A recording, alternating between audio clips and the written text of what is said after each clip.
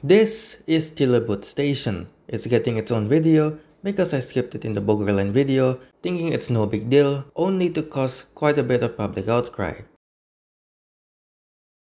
So I went there, and here's what I have to say about it. Cilebut is located over 7 kilometers north of Bogor Station, though there isn't any other station between the two.